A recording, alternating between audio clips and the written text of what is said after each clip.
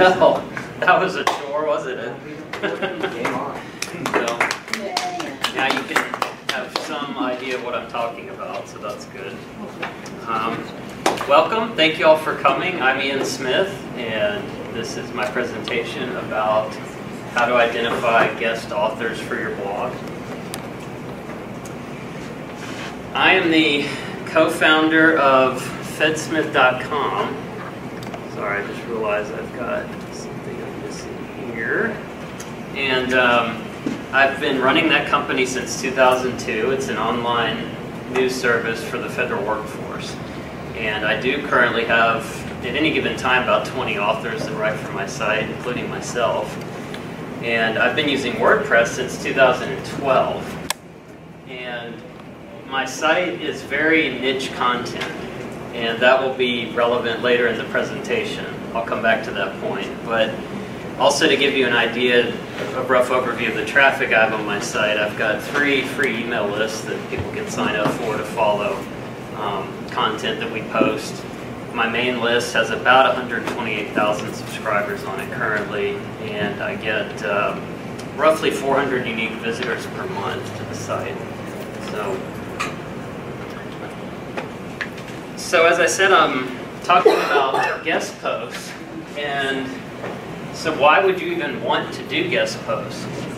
And let me ask you all, how many of you currently have a blog that you run?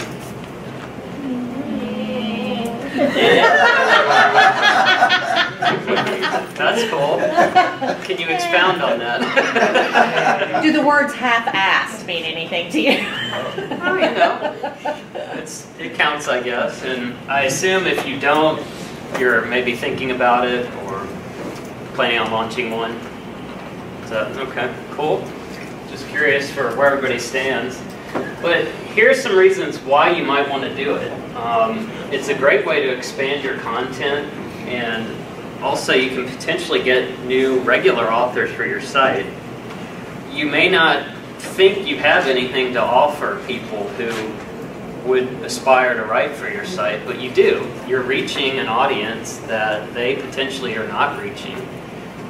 Like in my case, I cater to the federal workforce. There are people out there who want to reach that audience.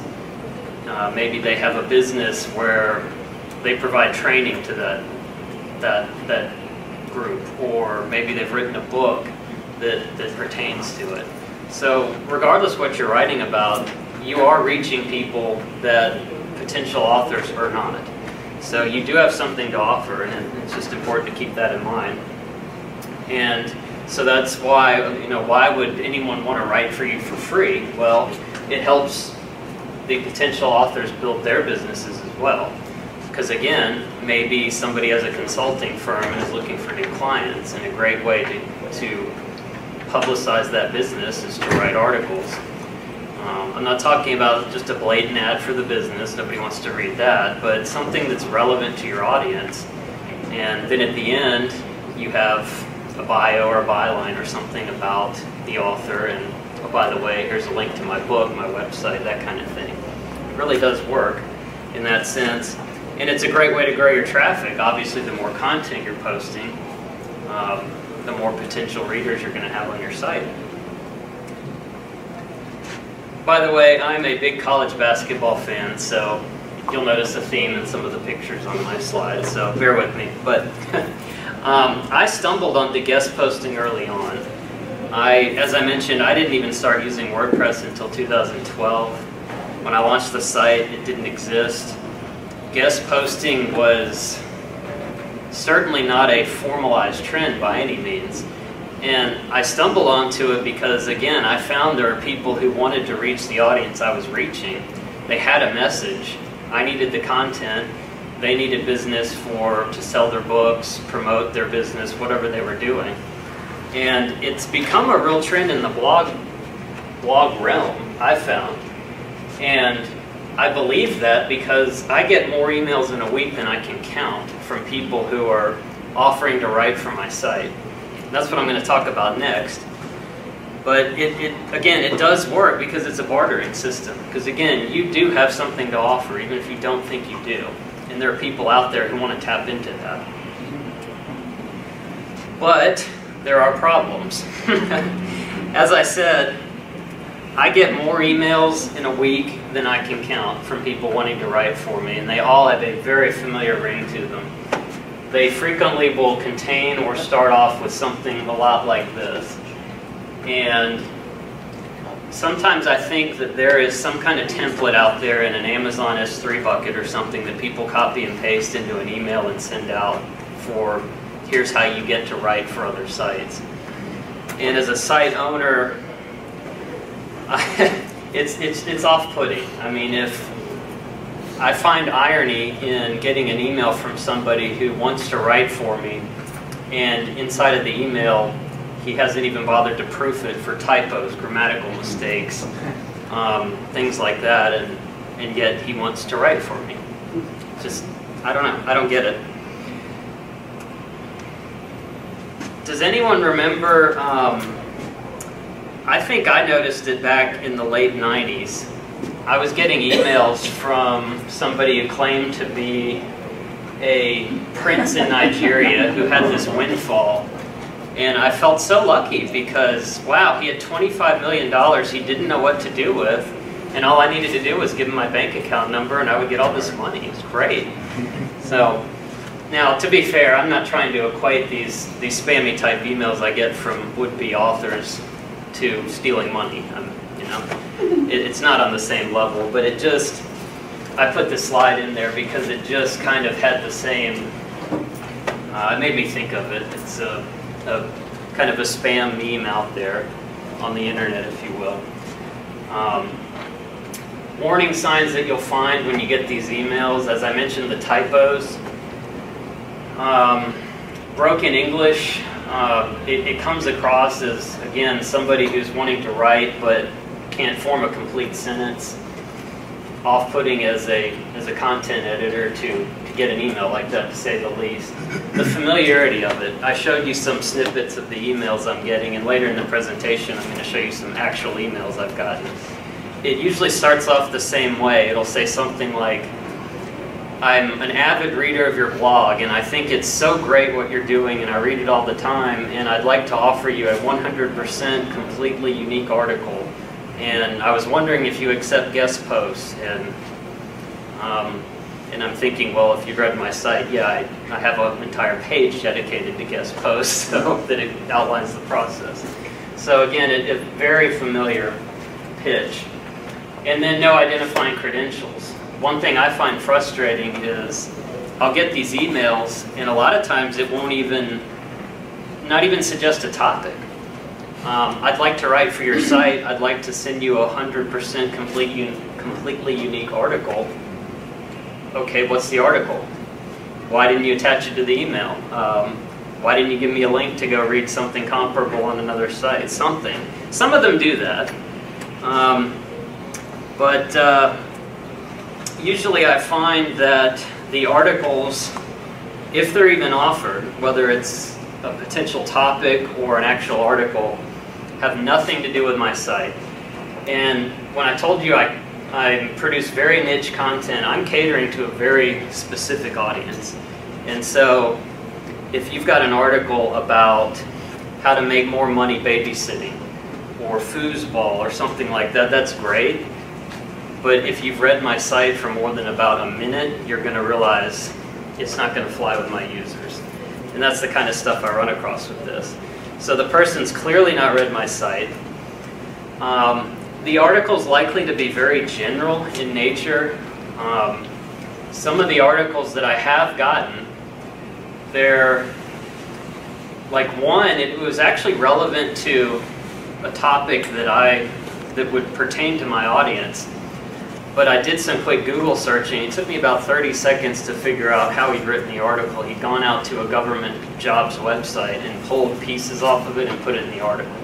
There's nothing wrong with that, but again, my audience, usually it requires, to write for me, it requires a very in-depth expertise on a subject. And so if all the person's done is gone out and grabbed some paragraphs off of a federal agency's website or something, it's not gonna, it kind of dilutes my content. It's not something I would want to post.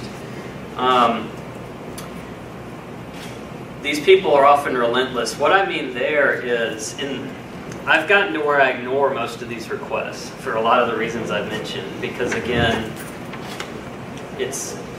there's a lot of typos in it, or there's a pitch, but there aren't even suggested topics or something. So I just kind of look at it as you're wasting my time, essentially.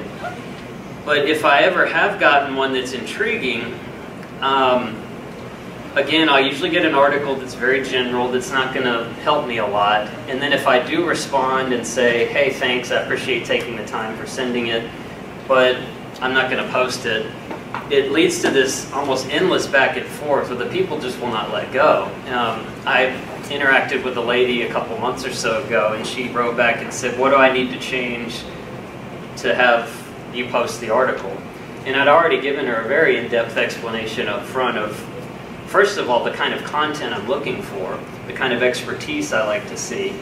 She ignored all of that and sent me a very general article anyway. It was well written, but just didn't pertain to my audience. And I heard from her 2 or 3 more times, and I was thinking, I'm sorry, but I don't have time to write this article for you. So, and also watch for copyright violations. I would not have even mentioned this until about a month ago. I was sitting at lunch one day, I got an email. I have a forum on my site where people can submit articles to me, and I'm going to cover that in a moment. But, and I read the news all day long, scouring for content, and the article sounded very familiar to me. And it came from somebody who at least claimed to run a healthcare blog site or something. He had copied and pasted an article from another news source, verbatim into an article, put his name on it, and it was done so hastily, lazily.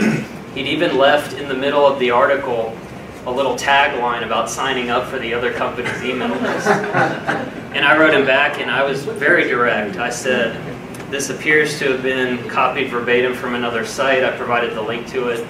And I said, it appears to be a violation of this other company's copyright, therefore will not be considered for publication.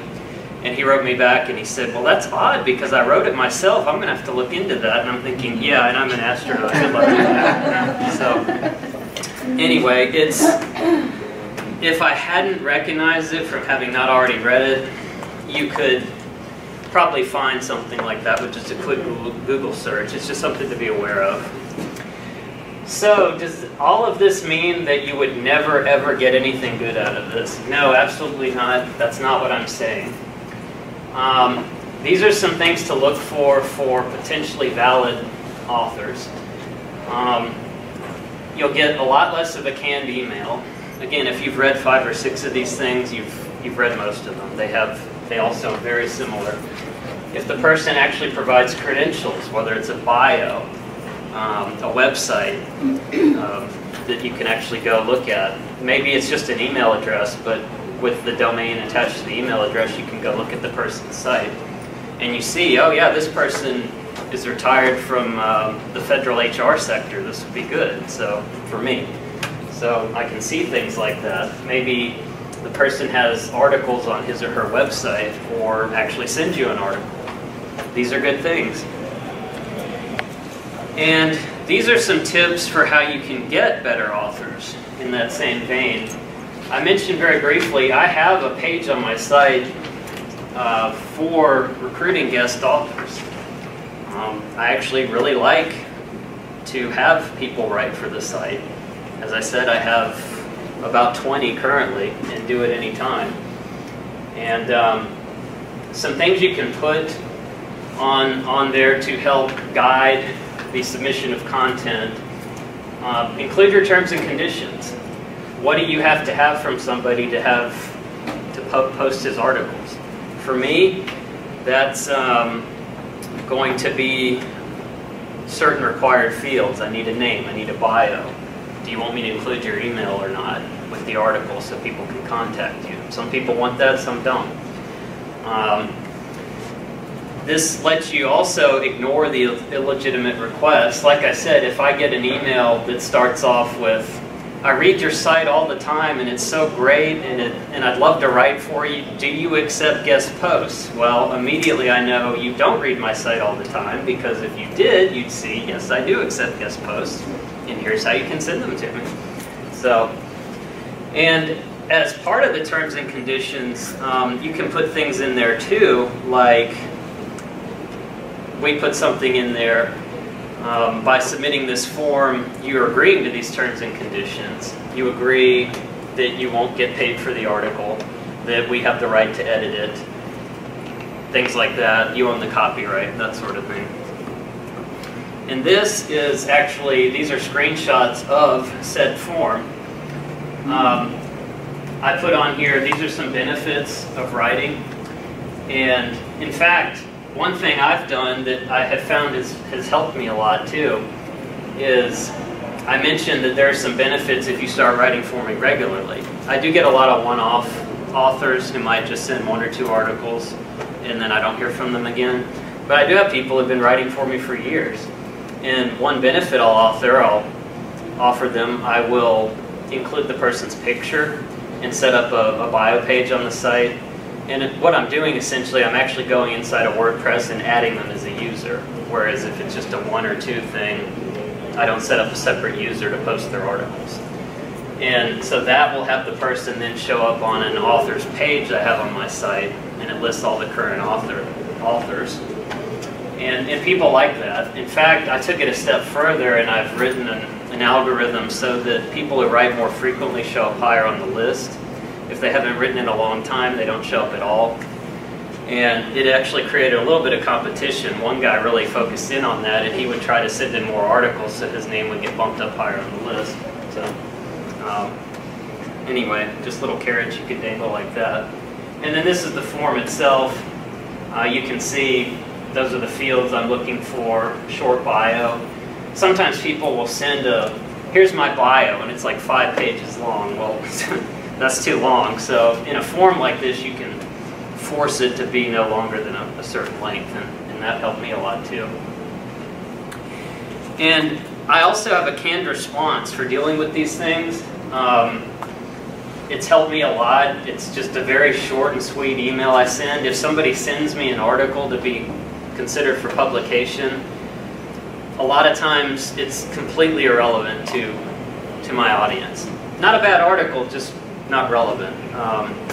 And so this is again, by having this form, you're kind of automating the process. And so I just send a very polite but direct response like this and say, thank you very much for sharing it, but it's not got direct relevance to my users. So. And then again, you can ignore, when you have a form and a process like this, you can just ignore the spammy requests. And one thing I didn't mention, part of why I consider them to be spam is sometimes I'll get emails that go to the public address of one of my email lists. And I have it set up so it doesn't go out to the whole list, fortunately, all 130,000 people. But I see them, and that's kind of how I know, like, okay, if somebody's going out there and scraping the address or whatever, I'm not sure this would be a good article. So what about copyrights? Well, at the risk of offending the attorney in the audience, what we do, and this is guidance from my counsel, so that's a good thing, I guess, since I'm not a lawyer. Put that disclaimer on it. What we do is we require the author to own the copyrights.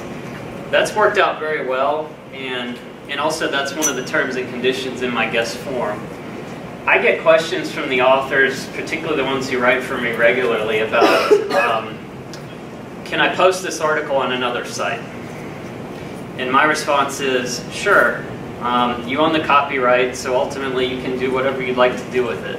I do usually ask in that case, would you maybe add a line at the end or something that says this was originally posted on fedsmith.com with a link to it, something like that. Also, we get requests from our users periodically of wanting to reproduce the article. Again, we defer those to the author. For me personally, I do that on a case-by-case basis. If I had one guy who he regularly goes around to news sites, most of them are my competitors, and it includes mine, and he will copy and paste the articles into an email. And then he then sends the email out to a bunch of people in his agency. And I told him no, I didn't want him to do that for a couple of reasons. One, it's an email. And so I'm thinking, dude, it's an email. You can put a link in there, people can click on it and go to the site. The other problem too is I found it kind of diluted the content a little bit because he wasn't including images in there. A lot of times it's just a stock image or something with the post, so it's not a big deal. But sometimes I might put a chart or something in the article and it's very relevant to the content, and if that's missing, it can confuse people. So other times though, someone might say, I'd like to reproduce this in my agency's newsletter. And they tell me a little about it, how many people it goes out to, things like that. And I usually grant that. And again, with a stipulation, it's being reproduced with written permission from the author, and then a little teaser for my site to get people to come in, come back, sign up for my email list, whatever. But that's how we handle the copyrights. It's worked very well. This is a quick tip. I just wanted to give everyone a quick technical tip. I mentioned I have a lot of just one-off authors who write 1 or 2 articles and then don't hear from them again. You can obviously never predict that, but if I'm assuming up front that may be the case, I found this very helpful. WP Beginner has this article at this address, and it's how to add a guest author custom field to your theme. You just use a custom field inside of the WordPress editor called guest author, whatever you choose to call it. You put the person's name in there, and then it explains how inside of your theme you can then capture that and have it display so it seamlessly integrates with your overall website. Before I did this, the author name would show up as my company name is how I had it set up, and I had to manually put the person's name in the body of the article, and it just didn't integrate as well. And also the author's name didn't show up inside the WordPress editor when you're browsing your posts. It had my company name or something.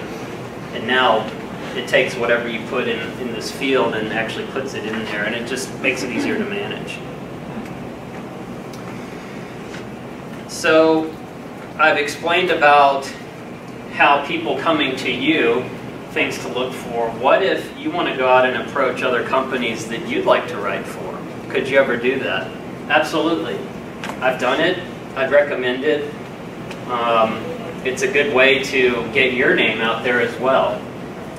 These are some things as a business owner and a content editor, what I would want to hear if the shoe was on the other foot. So you'd obviously want to explain up front, introduce yourself, your website, what you do. Basically explain why you think you'd be a good fit for writing for that site. And you'd want to talk certainly about your content, what you would plan to write about. But above all, avoid saying or making it sound like, here's what you can do for me. I've had people approach me in business deals before, and their entire approach was, here's what you can do for me. I'm thinking that's great, but why would I do that? I don't get anything out of this. There was a guy, we were trying to work out an advertising agreement or something with him, and his whole approach was, here's how I've got this conference and you guys can promote it, and it'll be so great, and you can put an ad here. I'm thinking, yeah, I guess that would be great for you, but I don't see what I would get out of this. So anyway, a lot of business decisions can be settled by as simple as just switch shoes with the person, So, and if you're pitching yourself as an author, like I said, sorry, I screwed up a little bit. I jumped ahead, I'm sorry. This is if you're approaching authors. So if you find an author out there who's writing, he's got a blog, He's, writing for other sites, whatever. This is how I would approach a person like that, because he may not know you're out there, and you can see he's already writing for other sites. So, sorry, I jumped ahead. This slide is going the other way around. If you want to pitch yourself, these are some suggestions I would have, again, for having been on the other side of it. Try to avoid all the canned emails and tailor your approach to the site or the company that you're pitching. So don't say, you have a great blog and I read it all the time and it's so awesome, and try to be a little more concise. Talk specifically about, again, what can you do as a writer for that company? Show that you've read the site. That's huge. Again, I can't tell you how frustrating it is when I get these emails and the people clearly have not read the site, and yet they want to write for me, and so it's just not going to work. But again, I won't even consider it. So I've gotten to that point for all the reasons I just mentioned. But providing relevant sample articles, that's very good. Again, that's something I like to see. Come as close as you can, certainly. I mean, if you've never written for the site, maybe you don't have something that's exactly a fit for their content, but if you're wanting to write for them, there's probably a reason, so there's probably a good match in your mind as to why you'd be a good writer for them. So my last thing before I come to the end here, these are some actual emails I have received from people who would like to write for my site. Oh, sorry.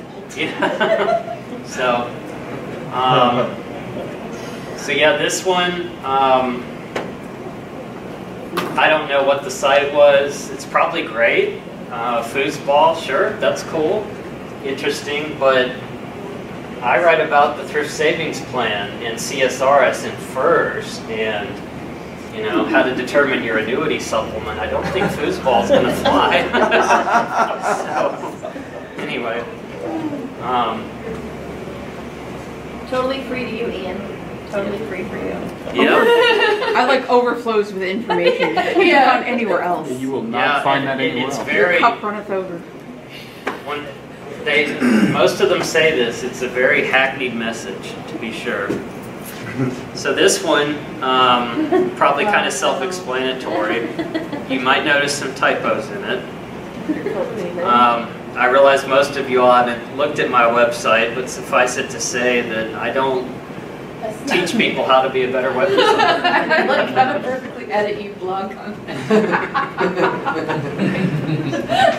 Oh.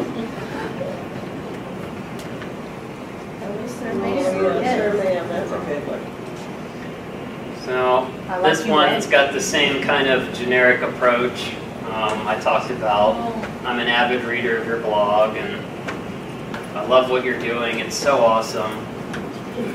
I've got this great idea for an article, only he didn't tell me what it was. If you had $1 for every blog he mentions, you have $6. Yeah. I assure you for giving such conditions. At least he did acknowledge I do cater to a specific niche, but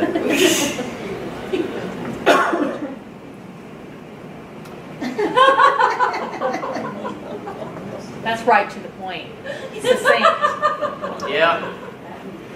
And HTTPS. I mean, that's What is the class for do Copy paste it from the URL.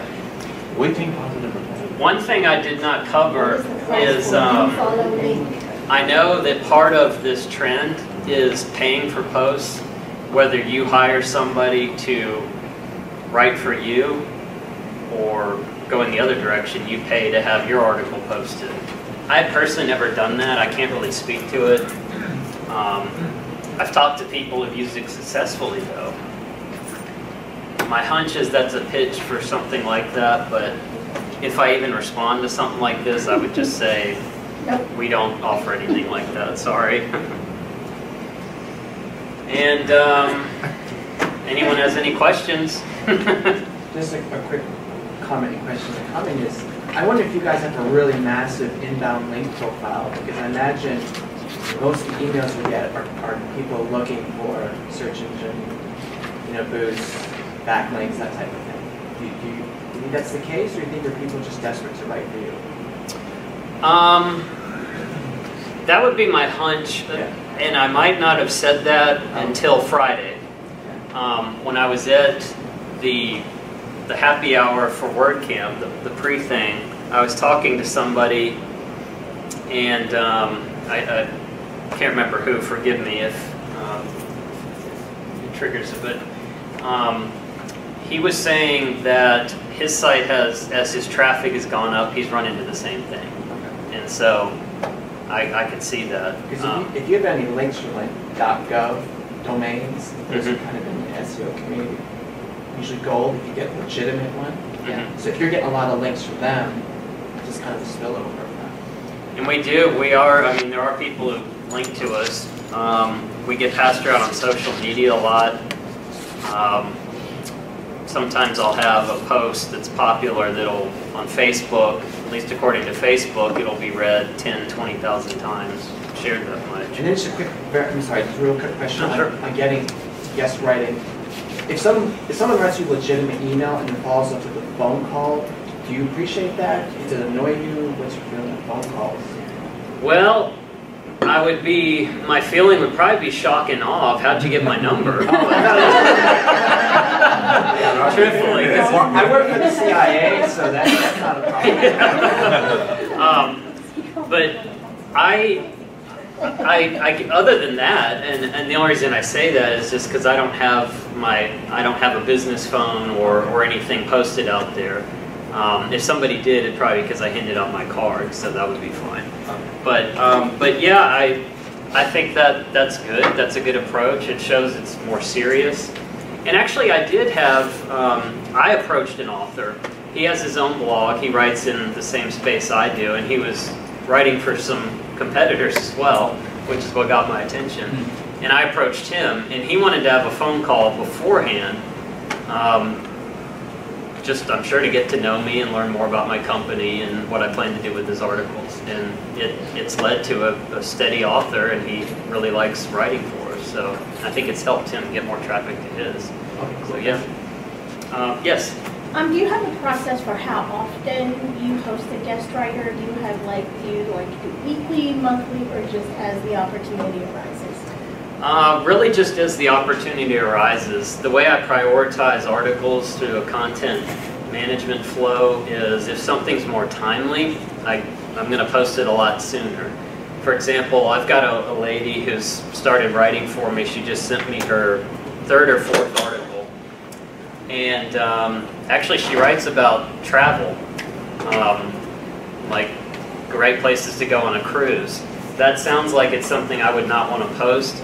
But she runs a site with her husband that it seeks out discounts for federal employees for cruises. And so that's the tie-in.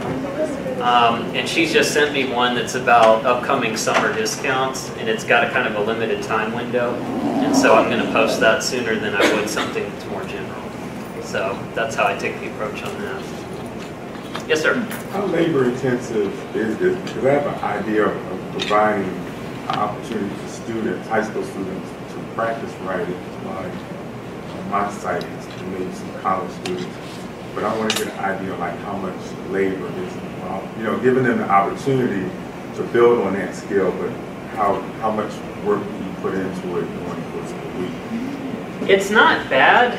As far as setting up the form goes, I use Contact Form 7, I guess, is the plugin I use, but there's a myriad of them out there. There's Ninja Forms, there's another one I used to use. Elizabeth I use probably Ninja. has. Ninja. Yeah, there's another one, it's escaping me. Gravity. Gravity, yeah, that was it. So that part's not bad. Then, truthfully, it pretty much just comes down to how many of these are you going to get. Right. I don't get, through my form, I don't get a ton of them. Most of the articles I'm getting are from the established authors. And once that relationship is established, generally they're just emailing me directly. Okay. It ebbs and flows though. That's an advantage and a disadvantage. An advantage is I'm not paying them. As I said, it's a bartering system and it works well for both of us. The disadvantage is it does ebb and flow. Somebody might write for me for months or years and then I don't hear from them again. So since I'm not paying and there's not an expectation of, hey, I'm paying you, so you need to send me one a month or whatever. So do you put a limit on the amount of words they're using or the length? Or? I don't put a hard limit on it. People will ask, and I usually say around 1,000 is good. Okay. But it's not a hard limit. If somebody sends me a really long article, it could be triple that. If it's really good, I don't mind posting it. Now I am going to edit it and make sure that it's got section headers to break it up.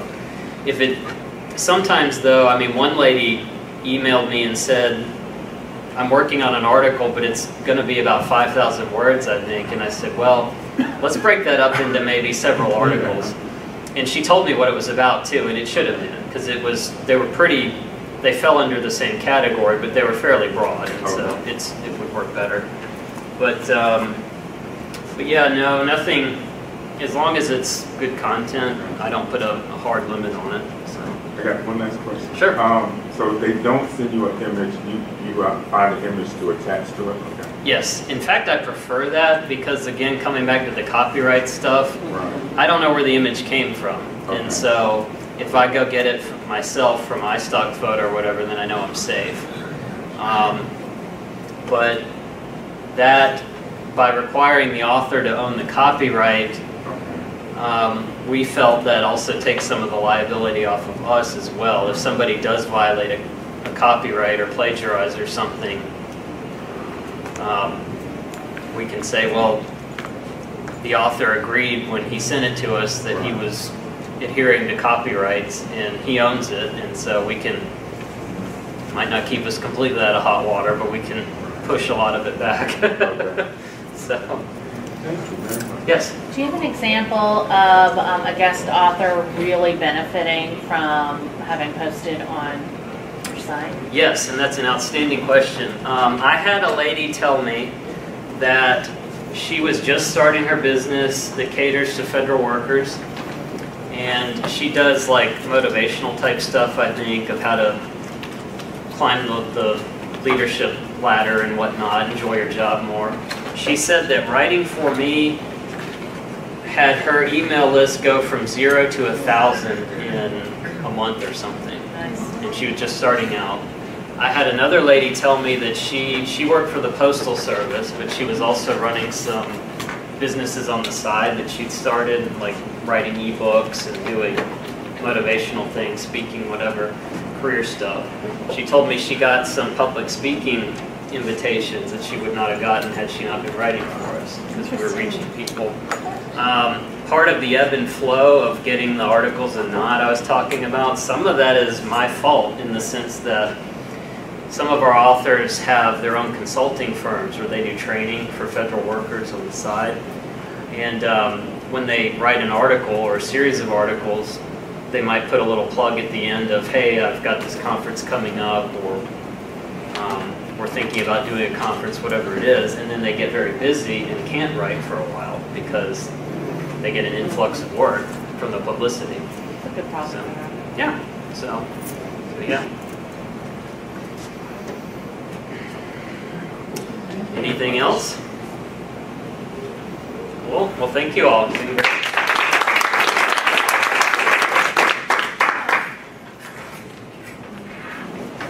The keynote's going to start at 11:30 down in the auditorium.